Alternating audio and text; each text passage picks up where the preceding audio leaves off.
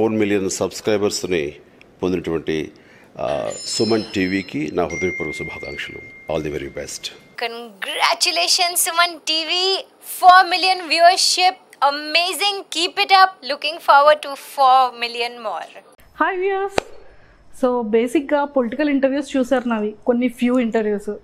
Film interviews చాలా ఎక్కువ చూశారు.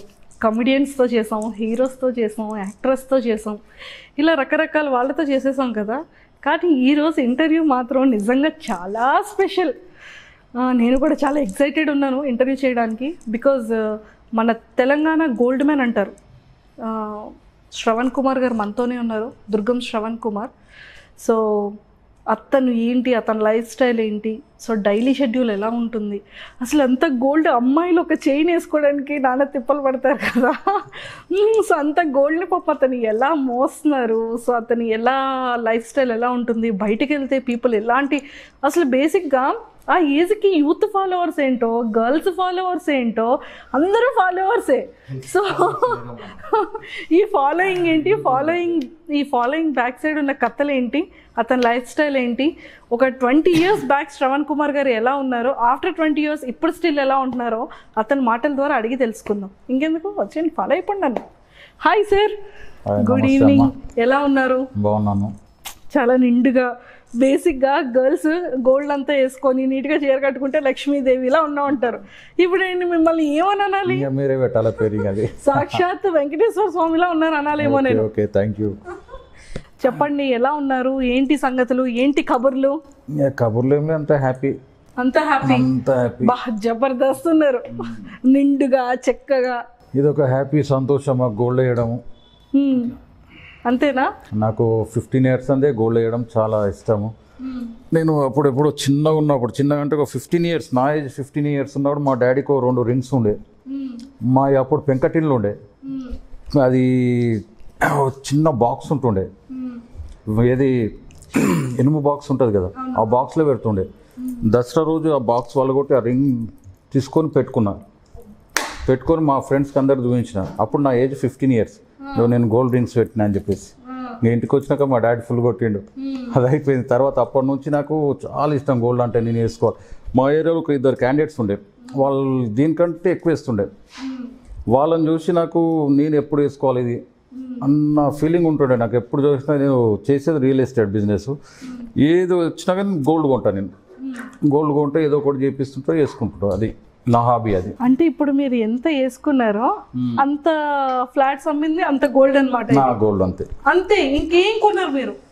ఏదో చిన్న చిన్న ప్లాట్స్ కొంటుంటాము, 2-3 ఇండ్లు కట్టుకున్నాము, రెంట్స్ వస్తాయి, హ్యాపీ లైఫ్, ఇంకా తిరుగుతూ ఉంటాం. ఇక అది నా లైఫ్ స్టైల్. అది లైఫ్ స్టైల్ బాగుంది అసలు.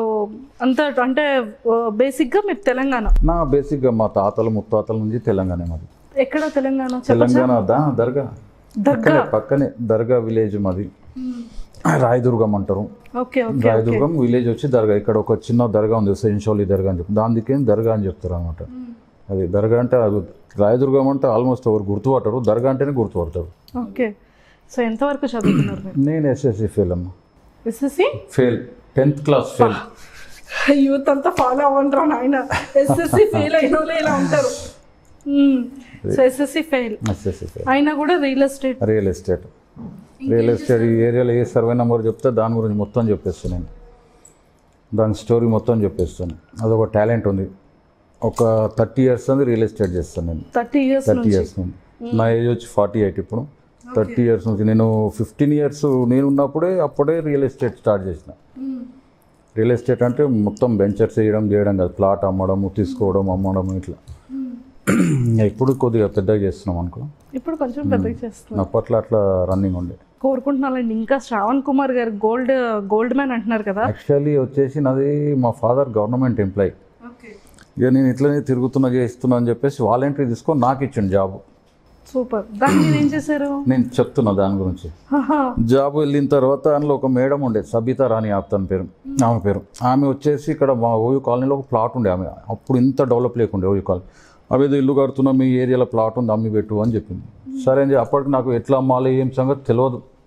ఇక్కడ ఒక రియల్ ఎస్టేట్ వ్యాపారి ఉన్నాడు, అతన్ని అడిగిన, ఇట్లా మా మేడం ఇట్లా ఉంది, ప్లాట్ అమ్మాలా అంటే సరే దాని డాక్యుమెంట్ తీసుకురా చూద్దామని చెప్పేసి ఓకే అని చెప్పి తీసుకొచ్చిన డాక్యుమెంట్ ఇచ్చిన తెల్లారి ఓకే చేసుకుని 1,03,000 ఆ ప్లాట్ అప్పట్లో అమ్మిపించినాం మేము. అమ్మిపించిన తర్వాత సరే అని చెప్పిన ఎవరికైతే అమ్మిచ్చినానో అతను నాకు 2,000 ఇచ్చాడు. 2,000 ఎందుకన్నా అంటే ఇది కమిషన్ అంటారు పెట్టుకో అని చెప్పాడు. మా మేడం వాళ్ళ హస్బెండ్ వచ్చేసి నాకు 5,000 ఇచ్చాడు, 7,000. నా శాలరీ అప్పుడు 2,000. అంటే ఒక ప్లాట్ అమ్మితే మనకు 7,000, మనం నెలంతా జాబ్ చేస్తే 2,000. నేను అప్పటి సంది నాకు ఆ మైండ్లో పడి ఈ రియల్ ఎస్టేట్లో దిగిపోయినా. Job continue plus real estate continue. ఈ మధ్యలో జాబ్ ఇటు వదిలేసిన. అది నా పరిస్థితి. అంటే కమిషన్ జాబ్లో 2,000 శాలరీ, అదే కమిషన్ అయితే 7,000. అబ్బాయి ఇదేదో ఫోకస్ చేస్తే మనం మంచిగా చేయొచ్చు అని అప్పుడే పెద్ద బాణం వేశారనమాట. ఇక అప్పటిదానికి ఇదే రియల్ ఎస్టేట్ ఫీల్డ్ అది. ఇక ఎంతో అంతో అదో ఇదో చేసుకుంటా. అప్పట్లో తక్కువ రేట్లు ఉండే. మా ఏరియాలో వచ్చేసి 10,000, 2,000, 3,000 కాడికించి ఉండే. అట్లా తీసుకున్నాము. 10,000, 20,000 ఎట్లా రేట్లు వస్తే అట్లా అమ్ముతున్నాం. అట్లా మేము ఇప్పుడు ల్యాండ్స్ కొన్ని అప్పట్లో కొన్ని పెట్టినా ఇంకా ఉన్నాయి. అప్పుడు ఈ ఓయూ కాలనీలో 10,000 లాగా తీసుకున్నాం. ఇప్పుడు ఆడ వచ్చేసి ₹1,00,000 గజం. నేను మాకు ఇష్టమవుతుంది అంతే. సూపర్. అయితే ఇంతకీ మరి 10th క్లాస్ వరకు చదువుకున్నారు, ఓకే అయింది. ఫస్ట్ టైం మరి కమిషన్ తీసుకున్నారు. అవును. ఇక్కడ సైడ్ 2,000, అక్కడ సైడ్ 5,000. ఆ అమౌంట్ ఏం చేశారు? ఆ అమౌంట్ తోటి ఒక 10 జతలు డ్రెస్సులు కొనుక్కున్నా, ఒక 10 జతలు షూ కొన్నా. గ్లాసెస్ అంటే అప్పటిసంది నాకు చాలా ఇష్టం, గ్లాసెస్ బాగా పెడతాను. మా ఏరియా మొత్తం పరిశాన్, ఇదేంది ఈయన ఇట్లా అయిపోయింది ఎందుకు సడన్గా ఇంత అయ్యింది అంటే అందరికి చెప్తుంటే నేను అదే నాకు ఇట్లా 7,000 కమిషన్ వచ్చింది ఒక ప్లాట్ అమ్మినా అని చెప్పేసి అట్లా జరిగింది అన్నమాట. ఇది అంటే మీ ఫస్ట్ శాలరీ అంటే అది కమిషన్ అవ్వచ్చు, లేదు అంటే శాలరీ అవ్వచ్చు, కానీ మీ ఫస్ట్ ఇన్కమ్ అనేది 7,000తో స్టార్ట్ అయింది. అప్పుడు ఎలా అనిపించింది ఆ టైం? చాలా హ్యాపీ ఫీల్ అయింది. 7,000 అంటే అప్పుడు చాలా ఎక్కువ నాకు. 7,000 అంటే అప్పుడు నా లెక్కలో 94. 1994 పుట్టిన సంవత్సరం. 94. సో అప్పుడు స్టార్ట్ చేశాను. ఇంకా తర్వాత కంటిన్యూ జాబ్ నడుస్తుంది. ఇదే సేమ్ సైడ్ బిజినెస్ గా అది చేస్తుంటే రియల్ ఎస్టేట్ వేరే. 1994 అప్పటికి మీకు 15-16 ఇయర్స్. 18 ఇయర్స్ ఉండే. 18 ఇయర్స్ అయితే నేను జాబ్ ఎక్కుతాను కదా. 94లో సెప్టెంబర్లో జాబ్ ఎక్కినా నేను. నవంబర్లో ఈ 7,000 వచ్చినాయి. ఓన్లీ 2 monthsలలో. అప్పుడే రాజు అయిపోయారు మీరు. 2 monthsకి రాజ్ కిరీటం పెట్టుకున్నారు. అట్లా ఇంకా చేసుకుంటూ వస్తున్నాం. సో 94 ఆ తర్వాత ఇంకా బిజినెస్ ఇదే సేమ్, వేరే బిజినెస్ అంటే ఏం లేదు, రియల్ ఎస్టేట్ అమ్మాలి అంతే. సో ఓకే, మరి ఏంటి 10th క్లాస్ వరకు చదువుకున్నారు, మరి ఇంకా ఆ టైంలో ఎలాంటి లవ్ స్టోరీస్ ఏం లేవా? లవ్ స్టోరీ అంటే అప్పట్లో 10thలో లవ్ చేసినాము. ఏదో అప్పుడు ఏజ్ కదా అంతే. అంత తర్వాత ఇంట్లో తెలిసింది, మా డాడీ తిట్టిండు, ఇక వదిలేసినాం. సో అయితే ఇప్పుడు మరి మీరు మ్యారేజ్ చేసుకున్నారు కదా? నా మ్యారేజ్ చేసుకున్నాం. 98లో మ్యారేజ్ అయింది. May 28th మ్యారేజ్ అయింది. అది 2 పాపలు నాకు. అబ్బా సూపర్. ఒక అమ్మాయి పేరు ప్రనుష, ఒక అమ్మాయి పేరు దీక్ష. మా వైఫ్ పేరు వచ్చి పద్మజ. ఆమె వచ్చింది ఇంకా హౌస్ వైఫ్. ఆమె మా పిల్లలు వచ్చి డిగ్రీలు చేస్తారు. ఇప్పుడు సెంటెన్స్ కాలేజ్ ఉంది కదా మెహదీపట్నం, దాంట్లో చేస్తున్నారు. BSc న్యూట్రిషన్ చేస్తుంది పెద్దమ్మ. చిన్నమ్మాయి ఇంటర్. సో ఏమంటారు మిమ్మల్ని చూసి? ఇప్పుడు బయటకు వెళ్తారు, ఇలా అంటారు డాడీ మిమ్మల్ని ఇలా అంటారు డాడీ మా ఫ్రెండ్స్ అని చెప్తుంటారు పిల్లలు? చెప్తూనే ఉంటారు. ఏమని హ్యాపీ అవుతారు పిల్లలు. వాళ్ళ ఫ్రెండ్స్ నా ఫేస్బుక్ చూస్తారంట, అది చేస్తారంట, ఫుల్ హ్యాపీగా వచ్చి చెప్తారు డాడీ ఈరోజు మా ఫ్రెండ్స్ ఇట్లా చెప్పారు అట్లా చెప్పారు. నేను ఏదైనా కానీ ఫేస్బుక్లో స్టేటస్లో అన్నిట్లలో నేను డ్యాన్స్ చేసిందైనా కానీ నేను ఏదైనా చేసింది ఎక్కడ వెళ్ళింది అన్నిట్లో అప్డేట్ ఉంటుంది నాది. మనం తప్పు చేస్తలే అంతేగా. ఏదున్నా కానీ నాకు ఏది హ్యాపీ అనిపిస్తే అది చేస్తూ ఉంటాను నేను అంతే. అది. సో పొలిటికల్ బ్యాక్గ్రౌండ్కి వచ్చేసేటప్పుడు పొలిటికల్ ఏంటంటే నేను ఫస్ట్ మాకు మా ఫ్రెండ్ చిన్న గౌడ అని ఉన్నాడు. ఏదన్నా ఆయన నాకు బాస్ లాగా. ఆయన ఇట్లా TRSలో కలుద్దామంటే అప్పట్లో ఆ జెండా అంటేనే తెలియదు మాకు. పింక్ కలర్ జెండా, ఇది కొత్త జెండా పట్టుకొచ్చిన మేము BJP ఉంటే అప్పుడు కొత్త జెండా కనిపిస్తుంది ఏమన్నా అంటే అరే ఇది TRS మంచిగా ఉంటుంది, మనం కొత్త పార్టీ అందులో జైనదం తెలంగాణ గురించి పోరాడతారు వీళ్ళు సరే అని చెప్పేసి ఇంకా ఆయన ఎంబడి పెద్ద జులూస్ అంటారు తెలుసు కదా, ర్యాలీ లాగా దర్గా నుంచి భవన్ దాకా, ఇప్పుడు భవన్ ఉంది కదా తెలంగాణ భవన్, ఆ భవన్ దాకా వెళ్ళినాం. కేసీఆర్ గారు అట్లా కూర్చుని మేము ఇట్లా కూర్చున్నాం, ఆయన ఏదో స్పీచ్ చెప్పిన విన్నాము. ఇంకా అదే రోజు జాయినింగ్ అయినా కండ వేసిండు. వచ్చిన తర్వాత మాకు ఇక్కడ ఈ లోకల్ లీడర్స్ ఉండే అప్పటికి, వాళ్ళు వచ్చేసి నాకు కండవ కప్పి టీఆర్ఎస్ విలేజ్ ప్రెసిడెంట్ నువ్వే అని చెప్పేసి అప్పట్లో ఇచ్చారు. అది పొలిటికల్ ఎంట్రీ అలా స్టార్ట్ అయింది. వస్తారు అనుకున్నారు ఎప్పుడైనా నేను చక్కగా రియల్ ఎస్టేట్ చేస్తున్నాను, చక్కగా గవర్నమెంట్ జాబ్ చేస్తున్నాను, సో హ్యాపీ లైఫ్. దాంట్లో ఏమైందంటే గవర్నమెంట్ జాబ్ వాళ్ళు దీంట్లో రావద్దు యాక్చువల్లీ పొలిటికల్. ఇక చాలామంది అన్నారు నీకు వద్దు, ఎందుకు గవర్నమెంట్ జాబ్ ఉంది కదా అంటే, మళ్ళీ నేను అంటే చెల్లూరు అయితే అవసరం లేదు కదా మనకు. అప్పట్లో ఏదన్నా జాబ్ లేదా రియల్ ఎస్టేట్, ఇది ఏంటంటే సిక్తే షికారి నైతో బికారి, ఏది రియల్ ఎస్టేట్ ఎప్పటికీ ఇటు వస్తుందని కాదు కదా. అది నెలకు శాలరీ అయితే ఖచ్చితంగా వస్తుంది గవర్నమెంట్ ఎంప్లాయీ. అసలు రైట్ ఇదే జాబ్లో కంటిన్యూ చేద్దాం, మనకి రాజకీయం వద్దు, అందరితో కలిసి ఉండాలని ప్రతి రాజకీయ నాయకులతో టచ్ అప్. నాకు బీజేపీలతో తిరుగుతా, టీఆర్ఎస్ తోటి, కాంగ్రెస్ తో, టీడీపీ, ఎంఐఎం వాళ్ళతో ఇట్లా తిరుగుతాను నేను. అందరితో తిరుగుతా, అందరు నా ఫ్రెండ్స్. 99% ముస్లిమ్స్ ఎక్కువ ఫ్రెండ్స్ నాకు ఎంఐఎం వాళ్ళు. బిజినెస్ పర్పస్, బిజినెస్లో ఎక్కువ నాకు ముస్లిమ్సే ఎక్కువ చాలా పుషప్ ఇస్తారు. ఏదన్నా నేను చెప్పిన ఆడ అమౌంట్ పెట్టాలి కానీ ఏది అడగరు, దీనికో 10 లక్షలు పెట్టాలి, రైట్ ఓకే డన్, నా మాట మీద అట్లా పెడతారు వాళ్ళు. అది అట్లా అని చెప్పేసి వాళ్ళు ఎక్కువ ఫ్రెండ్స్ అయిపోయారు నాకు. ఇక వాళ్ళ త్రూగానే రియల్ ఎస్టేట్ బాగా చేసిన, ఇంకా ఈ స్థాయికి వచ్చి నేను ముందు కూర్చున్నా ఇప్పుడు. అది ఓకే. సో అయితే పొలిటికల్ అప్పుడు చేశారు, అప్పుడు ఎంటర్ అయ్యారు, తర్వాత మళ్ళీ వెంటనే బయటకు వచ్చారు. ఇప్పుడు గవర్నమెంట్ జాబ్ విఆర్ఎస్ ఇచ్చేసిన పోతలేకుండా. మరి ఇప్పుడు పెన్షన్ ఏమి అట్లాంటిది వస్తుంది, పెన్షన్ వస్తుంది, ఇంకా అది తప్పదు కదా రావాలి, వద్దు అన్నా కూడా వాళ్ళు ఆపరు అట్లా. సో ఎన్ని ఇయర్స్ చేశారు గవర్నమెంట్ జాబ్? 25 years చేసిన. సక్సెస్ఫుల్ గా 25 years గవర్నమెంట్ జాబ్ చేశారు. నేను విఆర్ఎస్ ఇచ్చింది 1 month అవుతుంది, మళ్ళీ ఇప్పుడు రీసెంట్ మొన్న 1 month లాస్ట్ మంత్. అప్పుడు కూడా ఇలానే వెళ్ళేవారు? ఇట్లానే వెళ్తాను నేను, ఇప్పుడనే ఇక్కడ గవర్నమెంట్ ఎంప్లాయీ ఉండి ఇట్లా వేసుకొని వెళ్తాను నేను. నా హ్యాబిటే అంత. నీకు వర్క్ కావాలి అంతే కదా, దీంతో నీకు సంబంధం లేదు. నువ్వు చెప్పిన పని చేయకుండా అప్పుడు ఏదైనా పని చేసుకోవాలి అంతే కదా. అంతే. సో మీ కొలీగ్స్ ఏమైనా అనేవాళ్ళ? వాళ్ళు చాలా హ్యాపీ ఫీల్ అవుతారు. ఇంకా నాకు ఏదైనా ఫంక్షన్ ఉన్నా చెప్పినా చేసినా పోతా, వాళ్ళు పిలిస్తే వాళ్ళు చాలా హ్యాపీ, అన్న వచ్చిండు అని చెప్పేసి చాలా ఫీల్ అవుతారు. హ్యాపీ ఫీల్ అనమాట అది. ఓకే. సో ఈ అన్న స్టేటస్, రెస్పెక్ట్ స్టేటస్ ఎప్పటి నుండి స్టార్ట్ అయింది కెరియర్లో? ఎప్పుడైనా నాకు చిన్నప్పటి నేను ఏం చేస్తా అంటే, నాకు ఇక్కడ చాలా పెద్ద పెద్ద వాళ్ళు ఉన్నారు, నా ఏజ్లో పెద్దవాళ్ళు, వాళ్ళు ఎంబడి తిరగడం చాలా హ్యాపీ. నేను నా ఏజ్ వాళ్ళతో ఎప్పుడు తిరగకపోతుండే, మా బస్తీలో అయినా కానీ. నాకంటే పెద్దవాళ్ళు ఉన్నారు, మా దగ్గర చైర్మన్ ఉన్నాడు, ఓ సత్యనారాయణ అన్న అని చెప్పేసి ఉన్నాడు. వాళ్ళు ఎంబడి వాళ్ళు అప్పుడు 60 above ఉండే, వాళ్ళు ఎంబడి ఫ్రెండ్షిప్ చేస్తుంటే నేను అట్లా అట్లా తిరుగుతుంటే, ఇంకా నాకంటే చిన్నోళ్ళన్నా అన్న అన్న అని పిలుస్తుండే నాకు. అట్లా మనం హ్యాపీ, తమ్ముడు అని మనం అంట. నాకంటే పెద్దోళ్ళు నేను అన్న అంట, వాళ్ళు తమ్ముడు, చిన్నగా ఉంటే తమ్ముడు అంట, అంతే. ఏం లేదు, వాళ్ళు హ్యాపీ అవుతారు. ఓకే. తర్వాత ఇంకా హ్యాపీగా ఇప్పుడు 1 month అవుతుంది. 1 month అవుతుంది అంటే ఒక 2 years అని పోతలే. పోకపోతే ఇక అక్కడ నుండి ఫోన్ వచ్చింది నాకు, ఏదో ఒకటి చేసుకో, ఎందుకు వస్తలేవు కదా, నీ లైఫ్ ఇట్లా సెట్ అయిపోయింది కదా, గవర్నమెంట్ది ఎందుకు పెన్షన్ వదులుకుంటావు, ఒక లెటర్ ఇచ్చిపో అంటే లాస్ట్ మంత్ ఇచ్చేసిన. ఇంకా పెన్షన్ ఇటు ఇంకేం రాలేదు, అవుతూ ఉంటుంది. అది వచ్చినప్పుడు తీసుకుందాం, ఆటోమేటిక్ వచ్చేస్తుంది. గవర్నమెంట్ ఉంచుకోదు, వాళ్ళకి వచ్చేది ఉంటే మన తన గుంజేసుకుంటారు, వాళ్ళకి ఇచ్చేది మనకి ఇచ్చేస్తారు, అంతే. గవర్నమెంట్ అంతే, అది గవర్నమెంట్ అంటే అది. ఓకే. ఇంకా అసలు పొలిటికల్లోకి ఎంటర్ అవ్వరు? ఇంకా ఎంటర్ ఏం లేదు పొలిటికల్లో, అందరూ మన దోస్తులే, అంతే. ఇంకా ఎంటర్ అయ్యేది ఏముంది, అంతే కదా. అందరితో కలిసి ఉంటాం, అందరితో చేస్తాం. ఏమైనా పనులు కావాలి అంటే ఫోన్ కొడతారు, ఫోన్, అంతేనా? పోయి కలుస్తాం అట్లా. ఈ లోకల్ లీడర్స్ ఉన్నారు, అంతా నా ఫ్రెండ్సే. మొన్న చైర్మన్ నేను నరేందర్ ముద్రాజ్ అని చెప్పేసి, ఇంకా నాకు అన్నతో సమానం. అట్లా మా మరదలు మొన్న ఇక్కడే 16th వార్డ్ నుంచి కౌన్సిలర్గా గెలిచింది, మా మేనమామ కూతురు.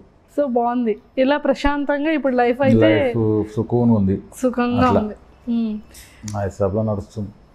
ఎప్పుడైనా కష్టపడిన రోజు ఏమైనా ఉందా? చాలా ఉన్నాయి. అప్పట్లో 10th ఫెయిల్ అయిన తర్వాత మా డాడీ తిట్టిండు. తిడితే అప్పట్లో మాకు సేన్లు ఉండే, బటాయికి ఇస్తుండే. బటాయి కంటే తెలుసా, కౌలుకి ఇస్తుండే.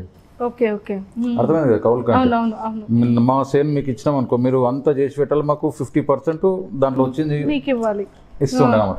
ఇక నాకు కోపం వచ్చి, మా దగ్గర రెడ్డీస్ ఉండే, వాళ్ళు చేస్తుండే, మాది రెడ్డీస్ అండ్ యాదవ్స్. వాళ్ళది ఇస్తే ఇక నాకు కోపం వచ్చేసి మా డాడీ పోయి సేన్లు కోసుడు పోయినా.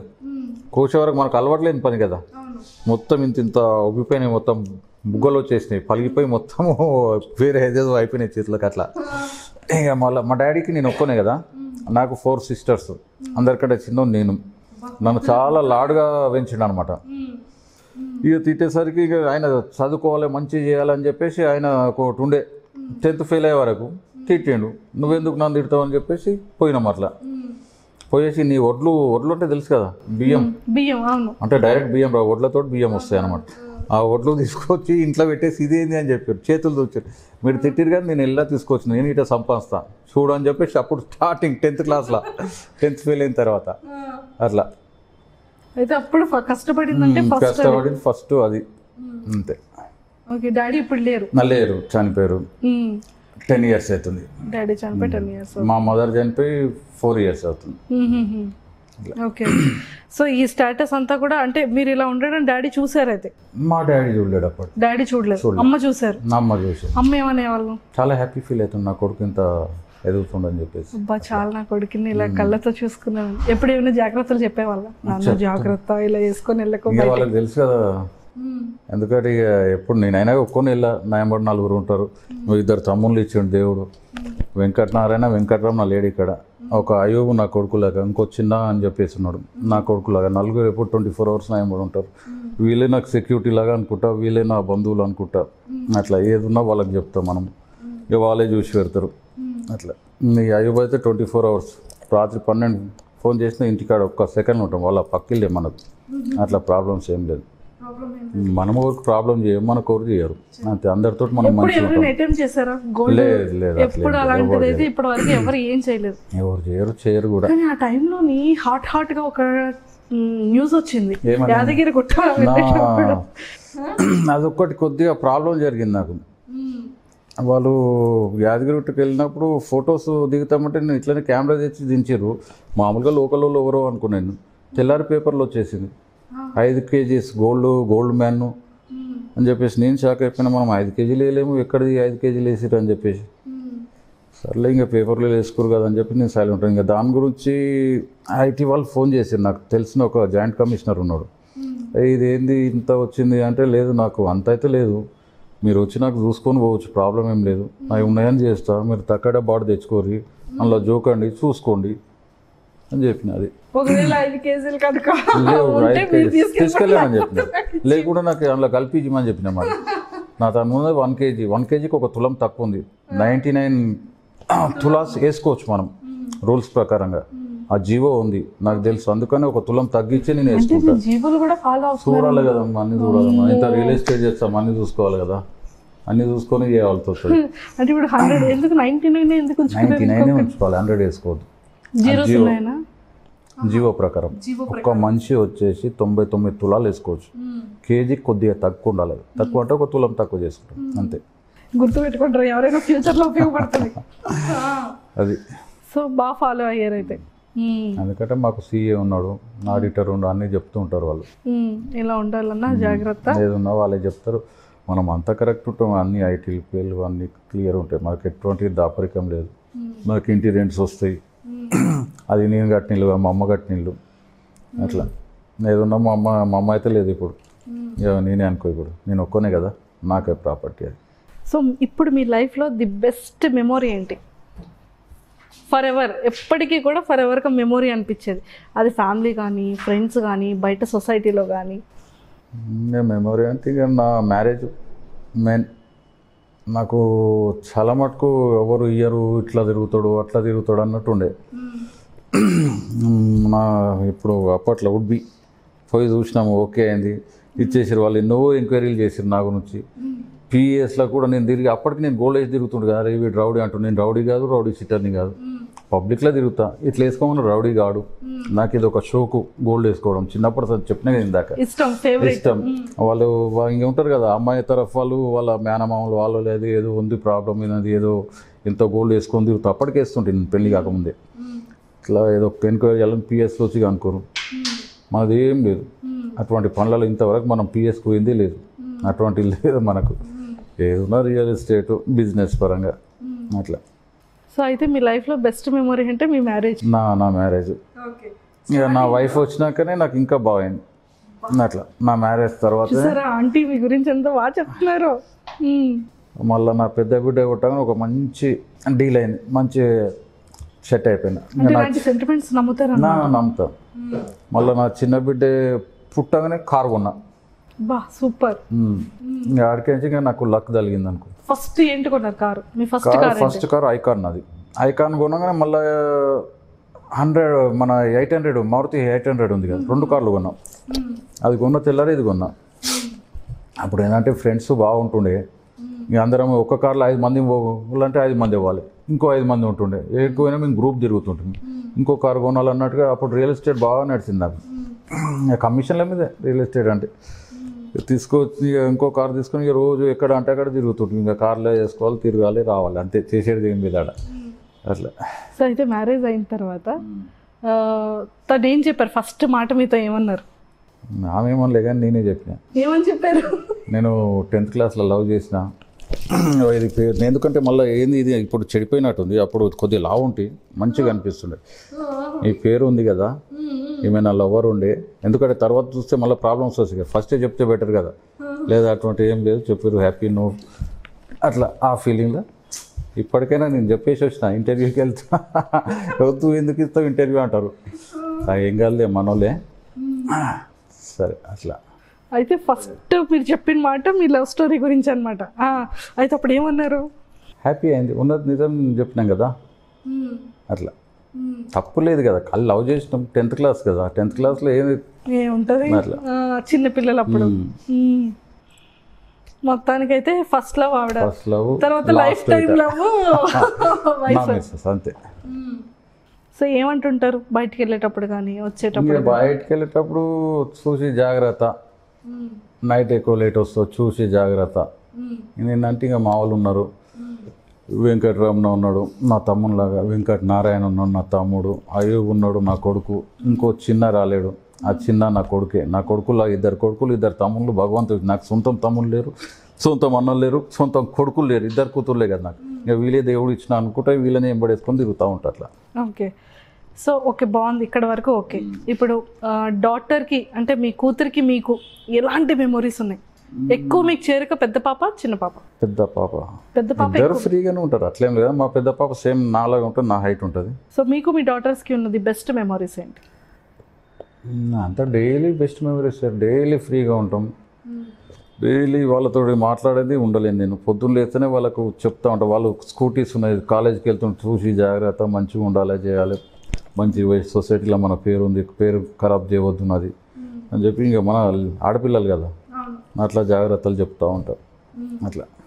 సో మిమ్మల్ని చూసి మీ దగ్గరికి రావడానికి ఎవరైనా భయపడిన సందర్భాలు ఉన్నాయా? ఇక నా దగ్గర రావాలంటే కొద్దిగా భయమే అందరికి, కానీ మా విలేజ్లోనే నాతో మాట్లాడాలంటే చాలా భయపడుతుండే. అంటే పిల్లలు పెద్దోళ్ళు కాదు, నాకడే పెద్దోళ్ళు ఉన్నారు, నాకంటే చిన్న పిల్లలు. వాళ్ళ అన్న నీతో మాట్లాడడం ఎందుకు రా భయం అని చెప్తాను నేను. మీలాగానే కదా మీ బస్తీలో పుట్టి పెరిగిన లేదు, కొద్దిగా ఏం కదా రండి కూర్చొని చేయండి అని చెప్పి కూర్చొని పెట్టుకొని మాట్లాడతాం.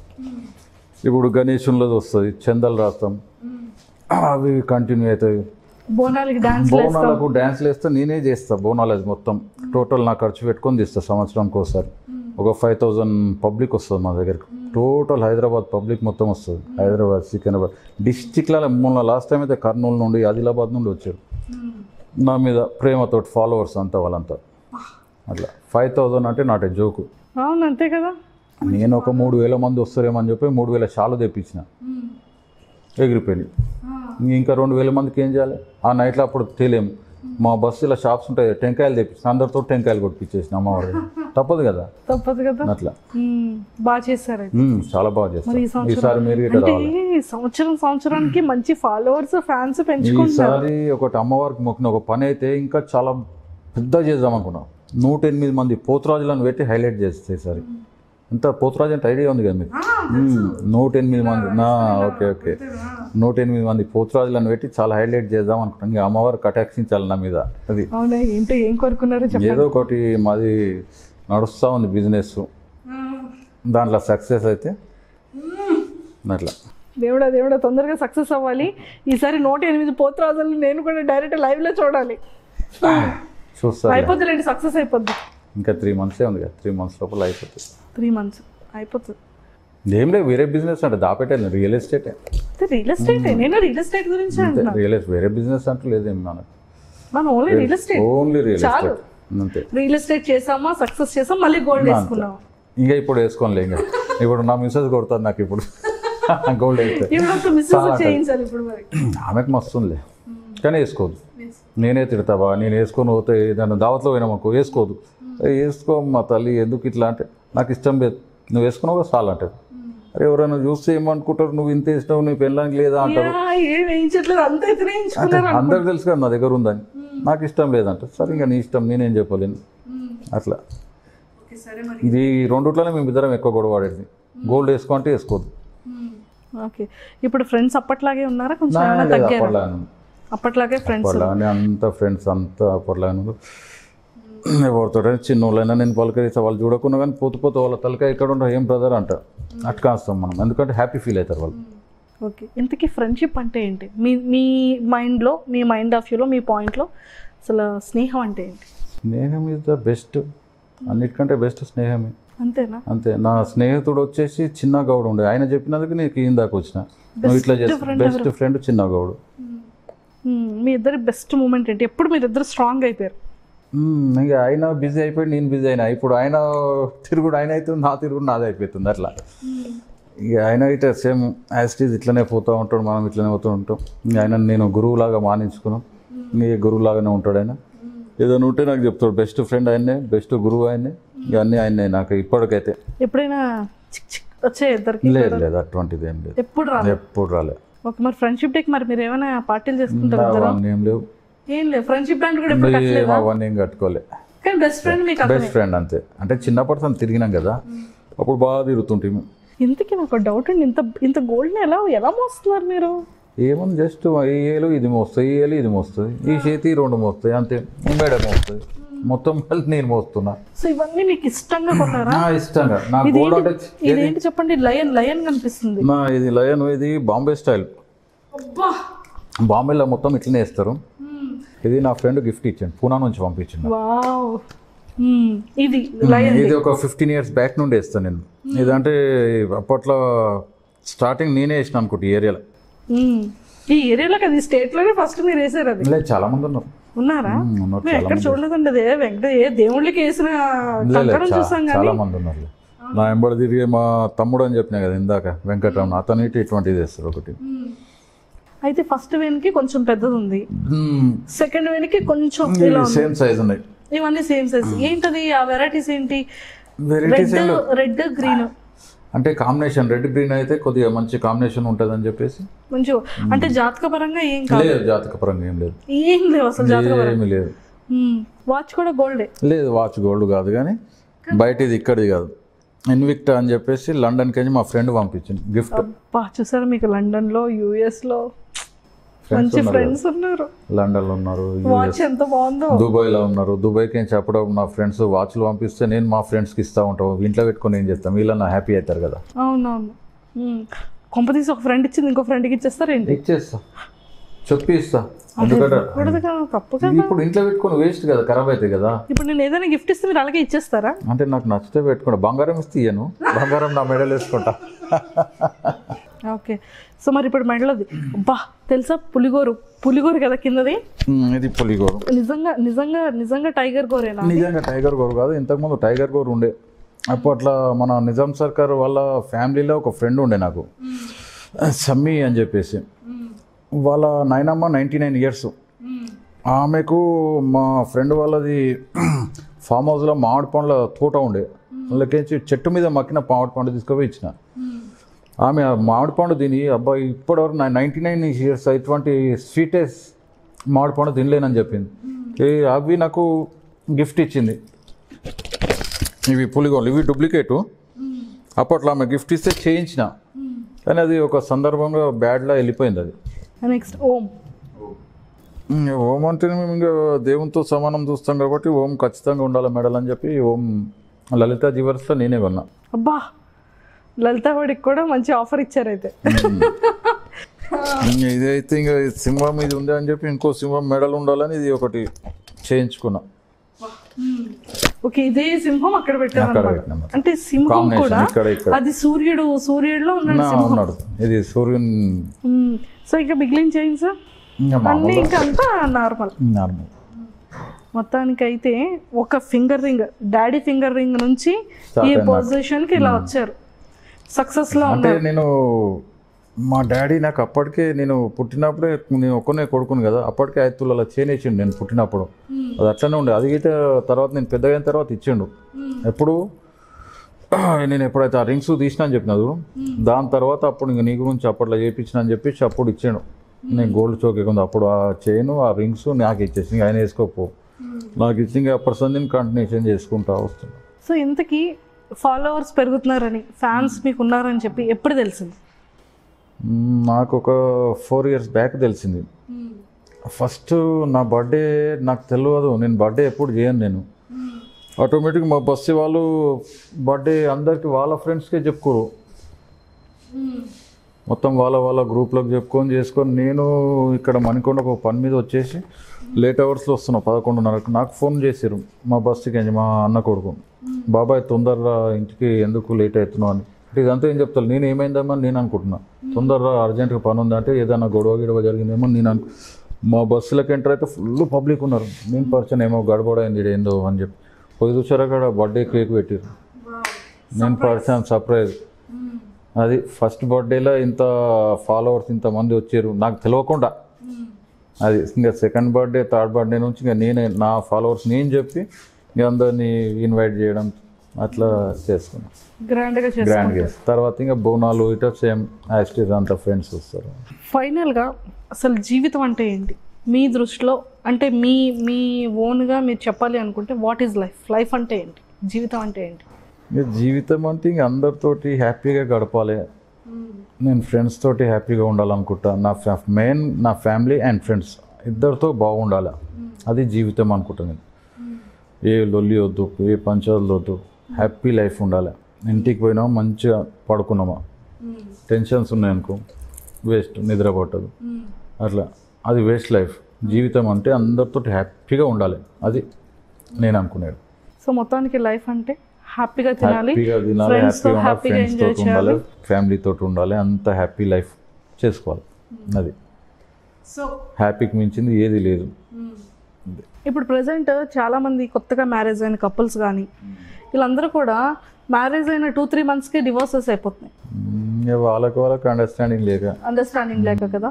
సో అలా కాకుండా చాలా చక్కగా ఒక కపుల్ లైఫ్ టైం చాలా హ్యాపీగా సంతోషంగా ఉండాలి అంటే వాళ్ళ మధ్య ఎలాంటి అండర్స్టాండింగ్ ఉండాలి? ఒకరిదొకరు క్లియర్గా చెప్పుకోవాలి. నీ ప్రాబ్లం నా ప్రాబ్లం కరెక్ట్, ఇద్దరు కలిపి ఒకటి చేసుకుంటేనే మనం హ్యాపీ లైఫ్ ఉంటుంది.